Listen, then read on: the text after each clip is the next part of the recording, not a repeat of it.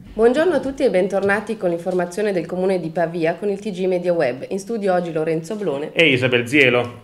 Apriamo oggi con Via Lungo Ticino Sforza, di cui tanto si è parlato durante questa settimana.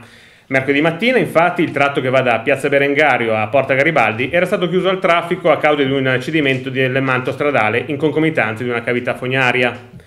Un problema che ha causato inevitabilmente non pochi disagi al traffico cittadino e inizialmente era stato preventivato un tempo di intervento per la sistemazione della fognatura e del manto stradale di 3 giorni. Gli operatori dell'ufficio tecnico del Comune e ASM Lavori si sono messi immediatamente al lavoro e alla fine l'intervento è durato poco più di 24 ore, con Viale Lungo Ticino Sforza che è stato riaperto al traffico in entrambi i sensi di marcia giovedì alle ore 17. Negli approfondimenti il servizio di Marco Vailati.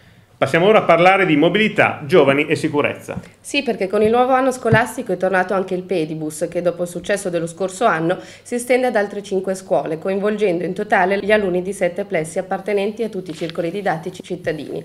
In occasione della conferenza stampa di presentazione è stato firmato un protocollo d'intesa per la realizzazione del Pedibus anche da parte del secondo e quarto circolo didattico. Negli approfondimenti al TG il servizio di Lorenzo Blone.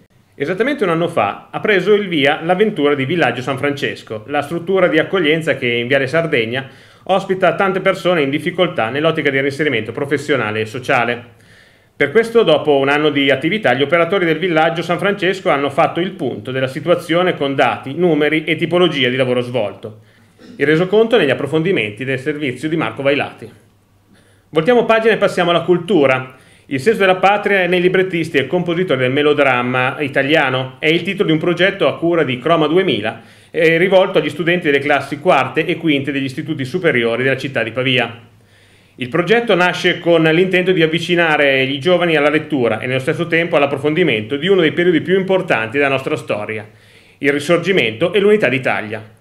Dalla cultura al tempo libero si terrà lunedì 31 ottobre l'8ª edizione del trekking urbano che quest'anno coinvolge 31 città italiane, tra cui Pavia, che è l'unica città della Lombardia a partecipare all'iniziativa. Il percorso a piedi verrà suddiviso in 2 parti, una orientata alla scoperta della città con le sue vicende e i suoi luoghi tricolori e una dedicata alla visita del Museo del Risorgimento con le sue collezioni e le sue ricostruzioni storiche. Negli approfondimenti al TG il servizio di Lorenzo Blone. In chiusura qualche informazione relativa al censimento in atto. Da sabato 29 ottobre gli operatori del Comune di Pavia saranno nei quartieri per aiutare i cittadini nella compilazione del censimento Istat. Lo scopo è andare incontro ai residenti con difficoltà a recarsi presso l'ufficio centrale del censimento.